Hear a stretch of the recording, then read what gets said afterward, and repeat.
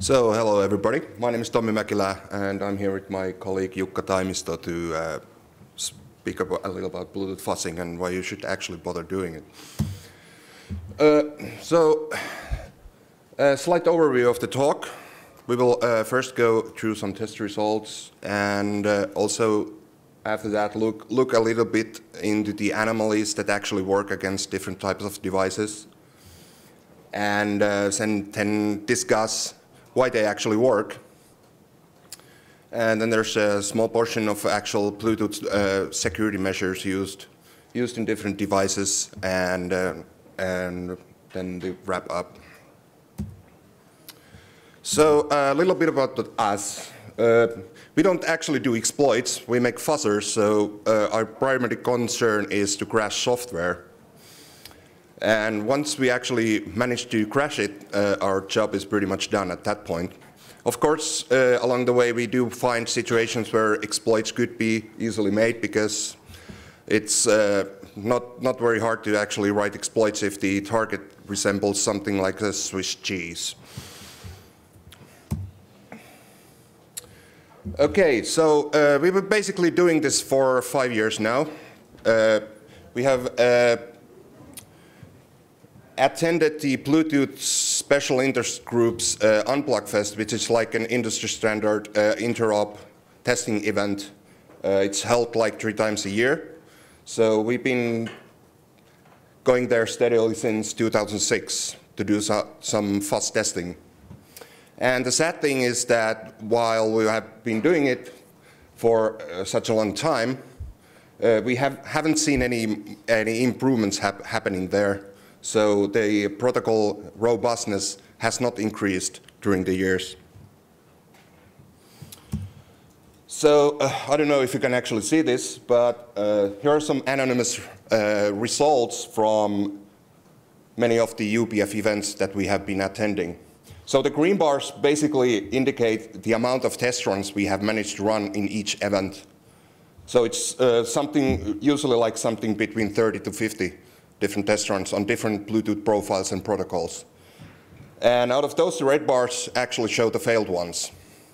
So the amount of failed test runs per event is relatively high. I think the best one we have actually achieved is something like 51%, and the worst is way over 90. And this basically consists of all kinds of devices, because it's like a testing event when every vendor comes in to test their devices against each other. Yeah, well, the UPF events usually, sorry. Can I have a quick question about this graph? Yep. Can you clarify, surely you don't mean a test case by a test run, so you mean what? One device test with a test suite is what's one test run? One test run is actually because we have fuzzers for different Bluetooth profiles and protocols. So one test run indicates one testing session with one protocol or profile. And then failed means what? And there was at least one crash? Yeah, the fail is actually outright crash, because what we indicate as fail is something that the device actually cannot answer to you anymore, or does a reboot outright or something like that. So that's the fail verdict.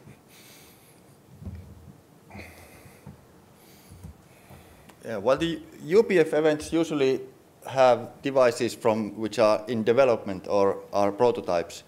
We wanted to see if the current situation is any better.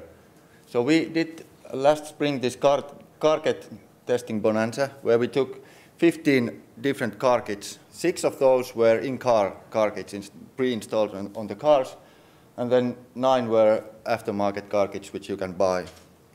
We found problems with 13 of the car kits, and there were 2 car kits which had such a complex logic that we couldn't get any meaningful results. We couldn't get any reproducible way to test them. Some in-car car kits crashed so bad that we actually had to send the car back to dealership for fixing the problem. And at least on one car, we crashed the total infotainment system. You could not use the radio or play CD or do anything with it. We didn't crash the actual logic which controls motors or such. that was accessible still, but the infotainment system and navigation was completely shut down. 10 of those car kits actually crashed with L2CAP, which is the lowest protocol layer we test. And that didn't require any pairing. So once we were able to establish a L2CAP connection, we were able to crash 10 of those. And we also tested HFP and HUDP profiles. HFP is used for hands-free, and HUDP is used for media streaming. So those are the most commonly available profiles on car kits. So the kind of testing that we do is fuzzing. I'm pretty sure everyone here is already aware of what fuzzing is. But basically, it's just sending anomalies data or invalid data in large amounts to a device. And in our case, we use a system called intelligent fuzzing, where we actually kind of design the data that we send, but it seems that random fuzzing is also quite effective. And usually, the kind of failures we see are crashes, because it's pretty hard to instrument an hands-free device. We do completely black box testing. We do not have any instrumentation in the headset. We just see that it doesn't work anymore after we have sent some cases. For Bluetooth, we test every protocol or profile from L2CAP above. That's because those profiles are usually implemented in the host stack, and they are implemented in software, whereas the controller stack, the link manager protocol and link controller, they are usually done in hardware, and we don't want to use any extra hardware. We want to use just basic Bluetooth dongle to send the data.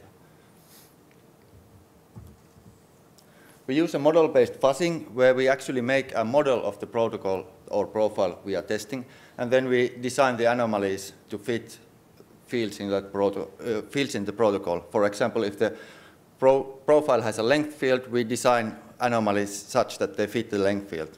32-bit length field we put zeros or FFs or something like that. And for ASCII fields, we put ASCII in it. So we don't do random testing. We try to actually design the test cases so that they will work better.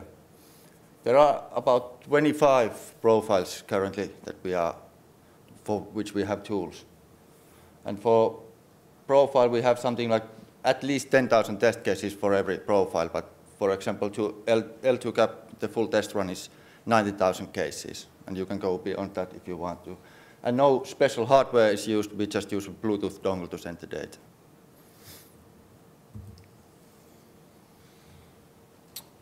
Okay.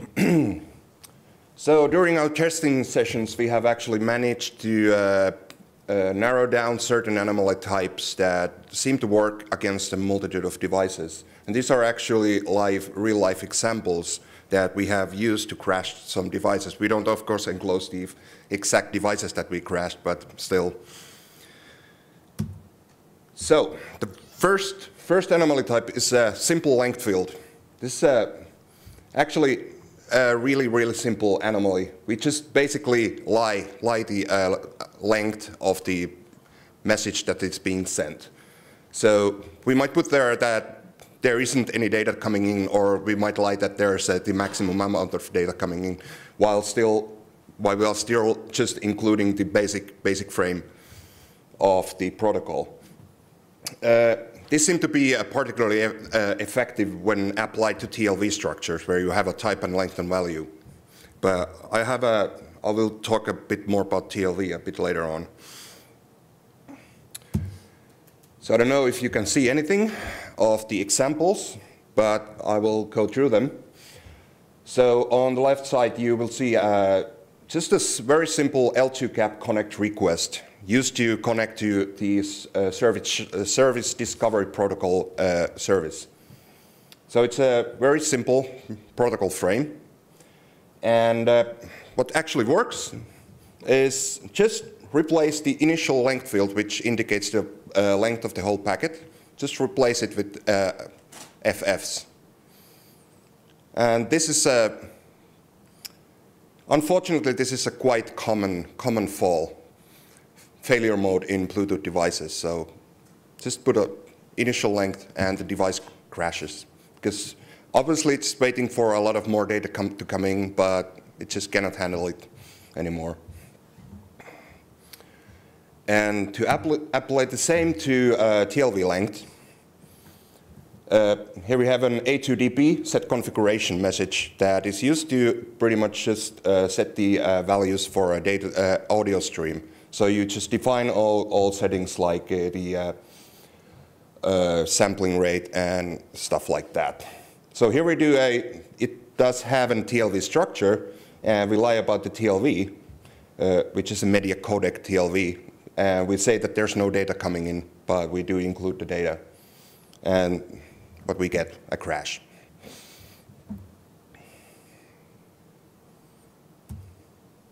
Okay, then a bit more about TLV. Basically, TLV structures are really hard to parse because you might not have any preset order when they might come in. You just basically have to parse the whole payload because you want to search for a specific TLV, and you just have to go through all of them. So you cannot expect, most of the time you just cannot expect that, okay, the first TLV is this and the second is this. Once we actually start messing the structure up in the TLVs, the targets usually go totally bonkers because they just cannot handle the data coming in because they totally lost their sense of place actually when you start fuzzing the TLV. So they don't know anymore where the TLV structure is going. And of course you can apply multi-field anomalies to this. So this basically just fuzz two different fields. You can fuzz like a type and length field at the same time. But I have a better example of that a bit later on. So here's an example. This is an OBEX object push connect message. OBEX in itself is a quite odd protocol because it actually has two means to verify the amount of data in a TLV structure. It has both the length and it has a null terminator in the payload in many of the headers. So you have kind of two ways to, that you have to check that the data is there. So what we do here is we just basically we calculate the length correctly, but we just basically send a lot of null terminators in the payload. And this seems to be a very common fail in Bluetooth devices as well because they just can't handle the null amount of nulls in there for some reason. We have not of course gone very too deep into the code section because we do black box texting basically, so we don't know what exactly causes this, but anyway. Okay, then we have the good old data structure fuzzing, which basically means just inserting too much or too little data in a protocol frame.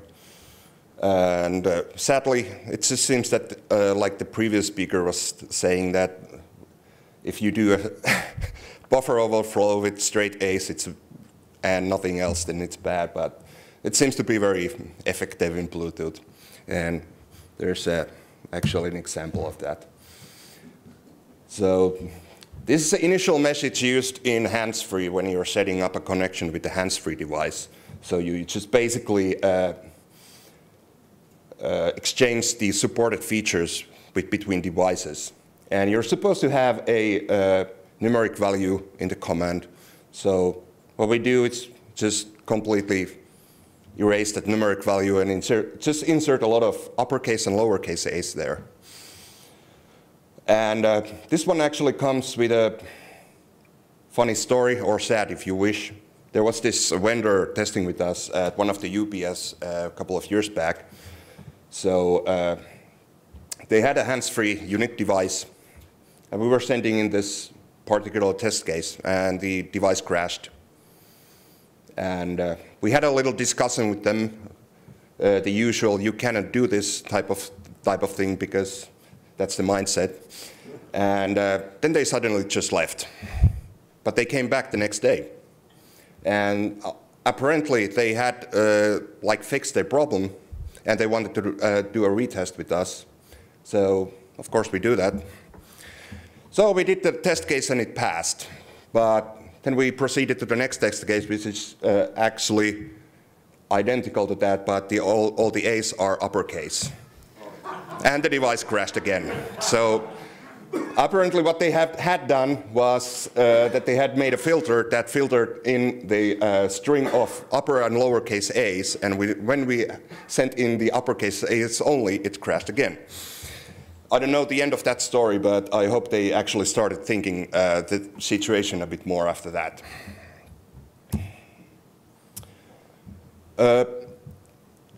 Then we have repeats. This is actually a bit different because it contains only valid data. But what we do is that we just repeat certain elements within a frame many, many times.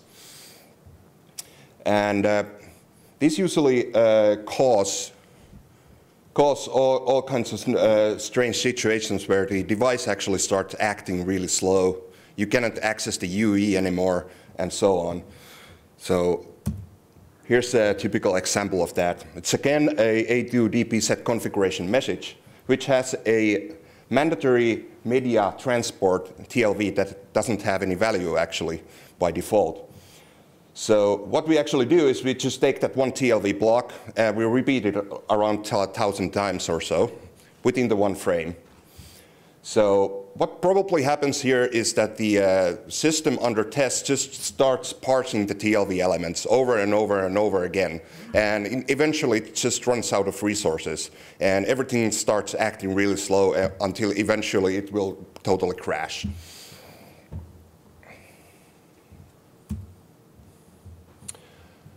Okay, so this is a fairly recent discovery that we have seen with some devices, is that you don't basically have to fuzz at all. You can just send like a huge block of valid data into the Bluetooth, and some chipsets seem to be actually just stopping after that, and resulting in a situation where you just have to do a hardware reset. This is particularly present in devices that by nature have less resources than others, so just like headsets and so on. But it's hard to say how usual this problem is, because we have seen a couple of devices that do this, but it's not very widespread, hopefully.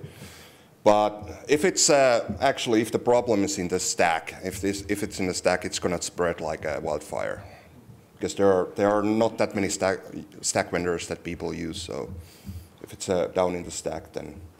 And one thing about this is that this really doesn't need any anomalies. You can just send valid data with a huge block out of it. And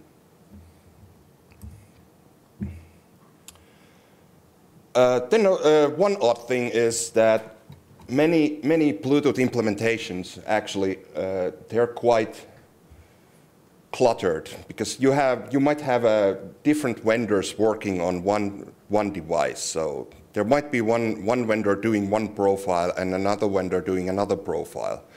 So what we have actually seen that these profiles, even though many of them use the same components like AT commands and OBEX uses, of course, OBEX commands, it seems that some of these component profiles that have been implemented actually implement their own AT parsers. They don't use some common provided AT parser in the stack, but they implement their own. And this results in a situation where we have seen that doing a specific type of anomaly against a device against a specific profile might not actually work on the same device against another profile. So there's a clear indication that the current situation is that if you want to test it properly, you have to go through all the profiles, because they apparently are using a lot of different components, even though there would be like a common interface available. One example was actually one car we tested last spring. It not only did have one different parsers, it actually had two different Bluetooth radios in it, handling two different things. So you had a hands-free profile running on the car, and you had an audio streaming profile on the car. And they were made by different vendors, and the car actually had two Bluetooth radios and two different Bluetooth stacks.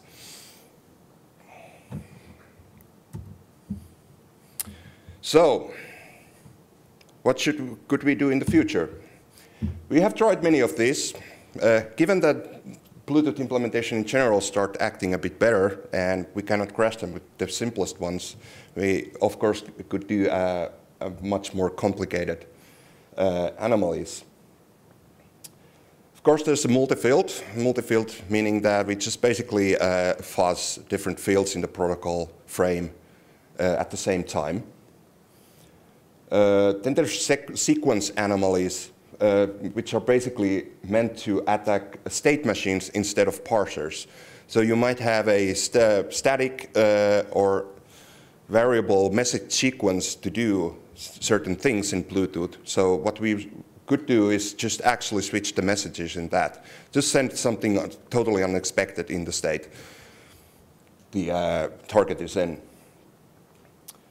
Then, of course, multi-profile. Bluetooth does many things using different profiles at once. You might have like a car kit doing a hands-free and a phone book access at the same time. So one option is to actually fuzz different profiles at once or so.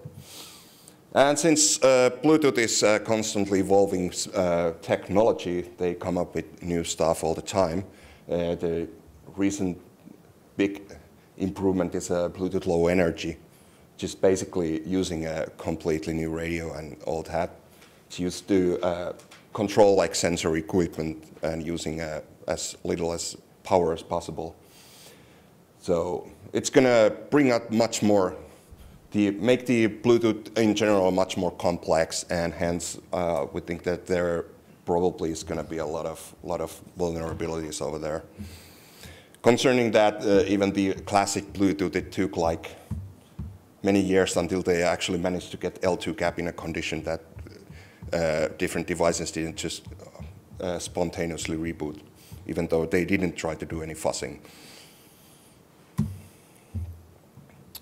So here's one example of the multi-field anomaly. Of course, the problem with this is that if you want to actually catch the problem, if you want to go through your code and find what's wrong in there, then fuzzing different fields at once can make that much more harder, because you don't have the exact cause in hand. So this is basically the same example I was showing earlier with the OPP, but in this case we are just using the null terminators in the value, plus we are using a unknown header tag in the TLV. So we have seen that one device actually, it was able to handle, if we fuzzed the tag field, we inserted the unknown header there, it was able to parse that. And then we tried the value with a lot of null terminators, and it was able to parse that. But once we actually started fuzzing the DAG field and the value field, the device crashed. So one reason for this might be that it actually has some predefined ways to actually handle different TLV types. So once it got an unknown header tag, it had no idea what to do with the payload, and did a crash. It seems to be a very common way to handle errors in Bluetooth, just crash, and not try to do anything fancy with it, or return an error or something, just crash. And then the sequence anomalies, so it's basically just rearranging the messages in a valid sequence. So you might do a connect, and then if you do like try audio streaming, you might do a connect and then try to open the audio stream immediately without doing the necessary audio stream configuration first and things like that. Of course, this proves much more efficient with profiles and protocols that have complex sequences and complex state machines, because it's usually if there's a lot of states in the machine, it can get easily confused in what state it is in. And this is usually done with perfectly normal valid messages, but of course you could start analyzing even that, and for some additional fun. Multi-profile. One example of multi-profile is to just basically fuzz different profiles at once. But there's another catch in it, because especially when you're doing testing client-side devices. Client-side devices, testing them is pretty hard usually because it usually contains a lot of user interaction. You need to perform a certain operation in the device to actually trigger something so that we can return a fast message back to it. But we have found some useful ways to actually automate that, because when the multi-profile actually comes in, there are some certain cases in Bluetooth that do allow opening up some automatic attack vectors, such as using AVRCP, which is pretty much like a remote control profile used to remotely control audio devices and such. You can use that to trigger audio streams. So you can pretty much just say, okay, I want to play something, and the device just opens the stream A2DP to your, at which point you already have a new open attack vector. Another example is hands-free and the phone book access profile. So there are certain use cases where you might just basically indicate that, okay, with hands-free, that, okay, we have an incoming call from this number. And some car kits are actually able to do it, that they get the call in and they check the number, and then they start doing phone book access to check whose number is it. Yep. Now a few ideas that we have gathered from the UPFs when talking to developers about why these type of anomalies work so well. It's actually very common response when we show the anomaly, when we show the case that we have sent, that the designer answers back that you cannot do that. The specification doesn't allow you to do that. In the Bluetooth world, they do a lot of interrupt testing. They have the UPFs 3 times a year, and every Bluetooth device has to pass through an interrupt testing. But they don't do any negative testing. The mindset is not there. A lot of people have no idea about fuzzing or about negative testing, even though it's been the talk of the year for 10 years or so. So a lot of people still haven't got a clue or are thinking in the old ways where you cannot send anything invalid, that you have a connection and every device is interrupt tested, and they just don't do that. So that is definitely one of the reasons why they don't even think about receiving 100 A's. And another reason is, of course, so what? So what if I make a $5 or €5 headset? So what if it breaks down when you send invalid data? It's not going to be a big problem. Well, that's true. It's not valid for that, but once you start to do things in that mindset, you don't even care about these things, and now you have all of a sudden Bluetooth in medical devices. And I really would like to know that the developers have not been thinking that, so what if it breaks, so what if it crashes, it just reboots.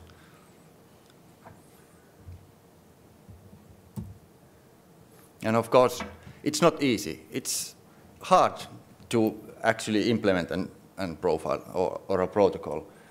Even if you try to think about security, even if you try to think about invalid messages. I have written my share of protocols and profiles, and Tommy has been able to break every one of them, at least once. Every time I have coded something, we actually did a bet when I did an HFP, which is pretty simple, 80 commands, and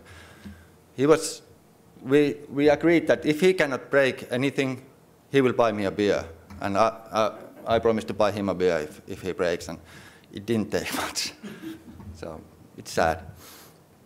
And then you combine this with ambiguous specifications and tight schedule when you are hurried to push something out. It's actually a wonder that devices actually work that well that they do.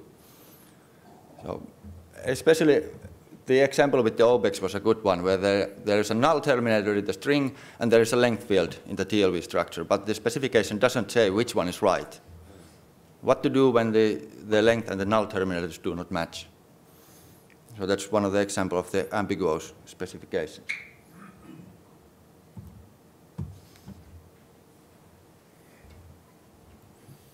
Okay, a little bit about Bluetooth security measures. This is quite common stuff, but pairing. Pairing is the most common way to protect Bluetooth devices, of course. You have two different types, basically. The legacy pairing, which is the old method of doing it. It's Bluetooth 2.0 and older. It uses, usually it uses like a 4-digit PIN code. You can insert a 16-digit PIN code, but I've very hardly seen any devices that use more than 4. Bluetooth 2.1 introduced something called simple secure pairing, which fixes a lot of problems with the old legacy pairing thing. But still, there's one critical aspect. Bluetooth by nature, it always leaves one attack vector open, even though you had pairing on. That's L2 cap. You can pretty much always, if you know a Bluetooth device address, you can always connect with L2 cap to the SDP PSM. PSM is like an equivalent of the port number in TCP. So this is a usability requirement, so you need to be able to scan the device what it can offer. And that's why they actually leave it open. And it's also a bit of a mindset thing. They have never thought that it would be an efficient attack vector, so because you don't have any negative stuff coming in. It's clearly specified that you should send this and this.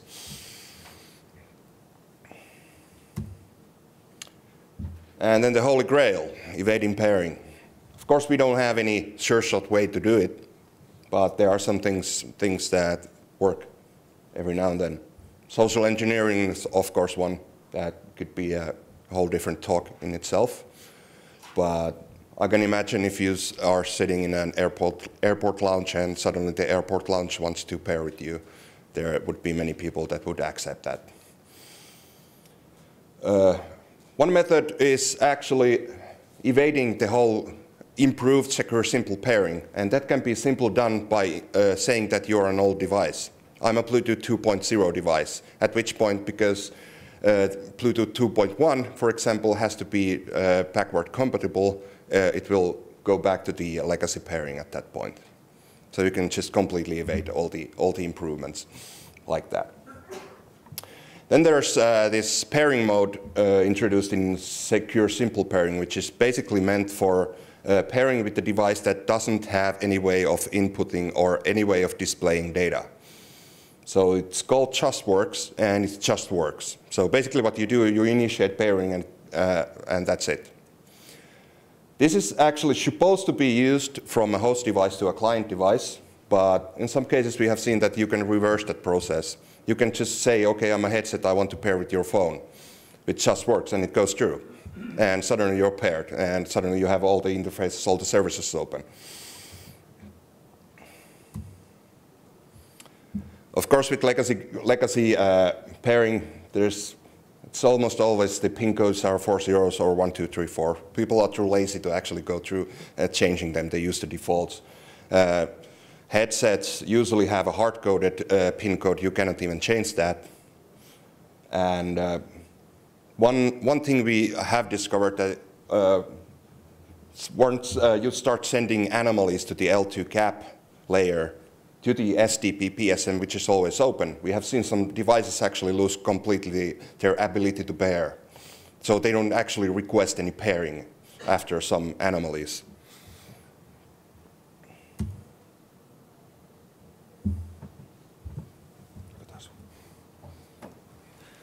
Then there are, of course, other security measures that are deployed in devices and computers and phones.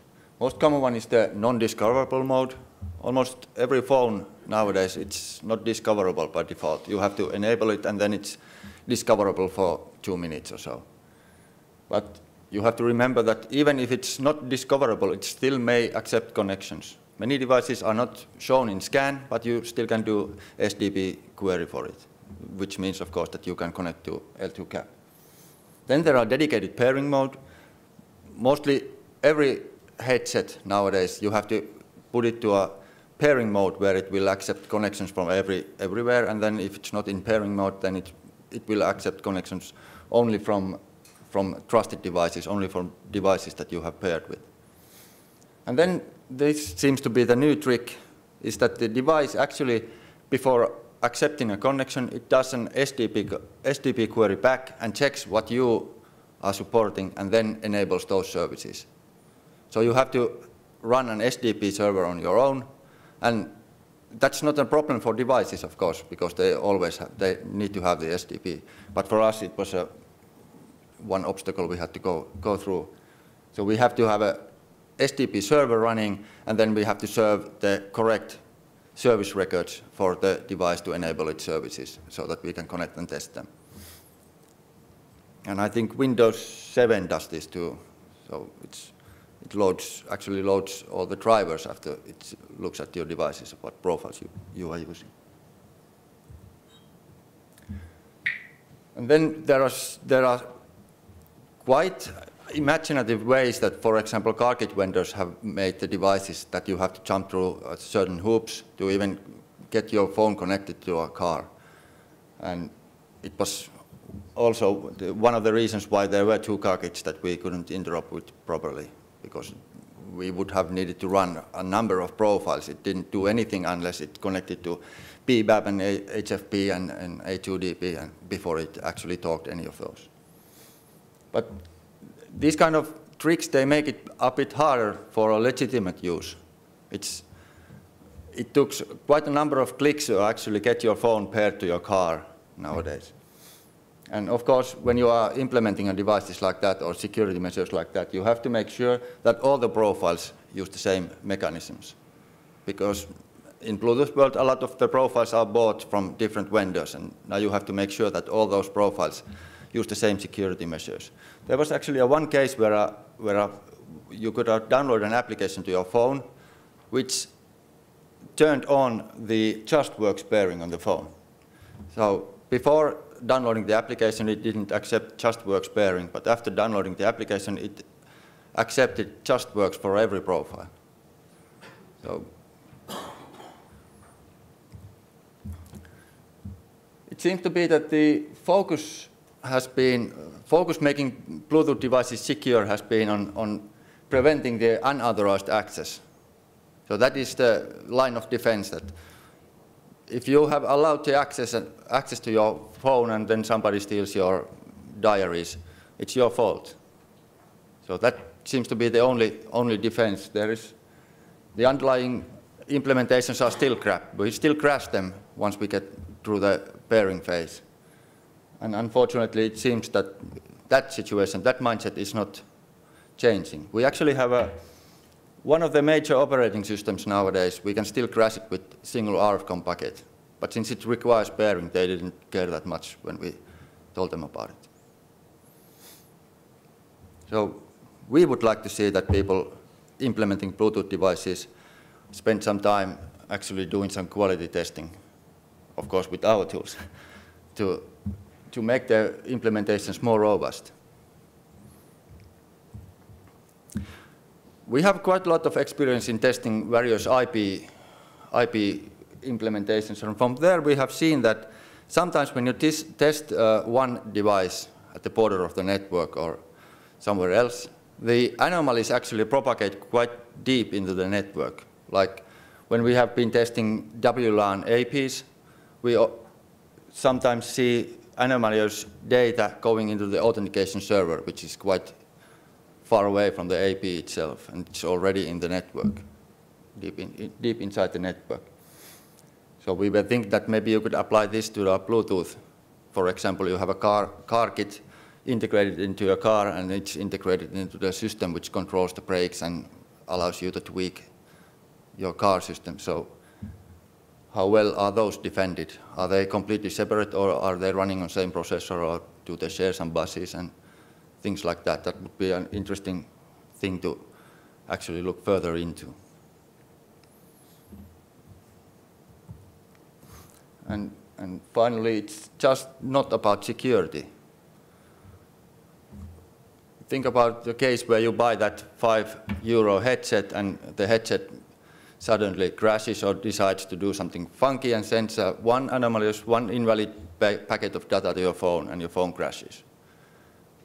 So this is not only a security problem. I think that it's a problem in a valid use. When you have a lot of devices, different devices, and when one of them fails and sends invalid data, and then it crashes your system. So maybe that is also one thing that they need to be thinking about. Nowadays, we have medical devices, we have insulin pumps, which are controlled using Bluetooth devices. So the idea of actually injecting insulin through an anomaly is quite scary. And for headsets, headsets are something that people at our offices don't turn on anymore. Because once they crash, there is no way to reboot them. You have to tear them apart to take out the battery. And we have killed a lot of those.